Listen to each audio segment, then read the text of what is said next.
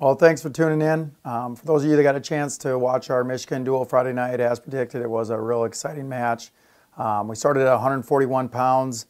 Nick Dardanes came out, got a major decision for us. I thought wrestled a really good match and got things going. And then from there, the duel just kind of went back and forth. We ended up dropping the bout at 149 pounds. Got back on top at 157 as Ness went out.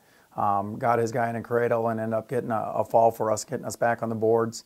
Then Kingsley's out wrestling 165. He drops his bout to Massa, one of the top 65-pounders in the country. And then it goes to 174. Logan Storley, I thought, wrestled a really good match. Ends up getting a major decision for us, and things are just kind of going up and down. At 184 pounds was the big match tonight that I said this one could be a swing match, could go either way. I thought Farr wrestled a really good match, and overall, I thought he kind of controlled the match, but he ended up losing. But I thought the way he wrestled and the way he finished the match, those things are crucial.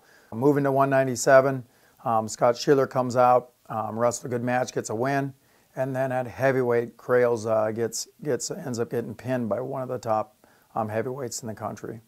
125, we still don't have Brand Kale in. He's doing a lot better.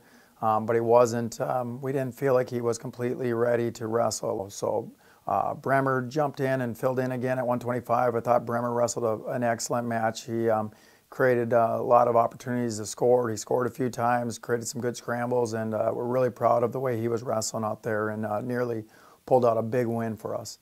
And then the match came down to 133 pounds, which was kind of the highlighted match of the duel. So it really worked out perfectly for the fan standpoint.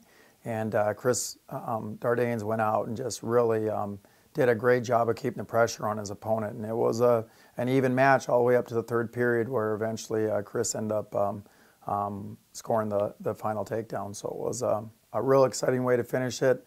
I thought the guys went out and battled hard and wrestled well. And maybe one of the most exciting things was the prediction of best dressed coach, which I clearly called that right. And give props to myself. I actually picked out my own outfit. So from there we moved on. We traveled on Saturday, flew out to Rutgers and wrestled them on Sunday. And we went out there. We didn't have both the Dardanes. They stayed at home. And Brand Kale as well stayed at home. So we started that duel at 125. And we dropped our first 4 matches. Bremer again wrestled, I thought, a great match. Had opportunities to win. Really fought hard. Jordan Kingsley filled in for Chris. And lost his bout at 41. Conrad Rangel wrestled one of the top 41-pounders in the country, a really tough Rutgers wrestler, and he wrestled a great match. Scored a takedown late in the third period, nearly had a turn to put the match in overtime, but really wrestled very well. So we were really proud of his effort. But then it went to 49, where Short had dropped his bout. And so the first 4 matches we lost, and that was a real kind of a hole we set ourselves into. Going into the final match before half, Dylan Ness came out, again just kind of came through in the way that he has all season long, and got a big pin for us and finally got us on the board and got things going right before half. So going into half, you know, it was nice that Dylan got that pin, got everyone excited. We started talking about the next 5 guys got to take care of business and take it in their hands at that point, and they did just that.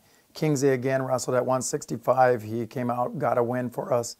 Moved to 174. Storley wrestling great, gets another big win for us. 184, Farr gets a major for us. And then it moves to 197, where Scott Schiller wrestles Caplatano, who is a really good athlete at 197 pounds, who was previous athlete for Ohio State, now at Rutgers. And Scott did a really good job of coming out and getting a big win there and controlling that match. And then things are really starting to swing in our direction. And the big match of the night was at heavyweight, where Crales now had an opportunity to wrestle a guy that number 9 ranked heavyweight in the country. And Crales went out and gave up the first takedown and was in a hole a little bit, and then scored the next couple takedowns and ended up winning the duel. And winning that match. So that was a big win for him. So we finished really strong and really well, and the guys did well, but still looking to get better every week. This weekend coming up, we got Illinois on Sunday here at home. Be a great duel for those of you that can make it. We'd love to have you come out again, and we should have the full lineup. Hope to see you there.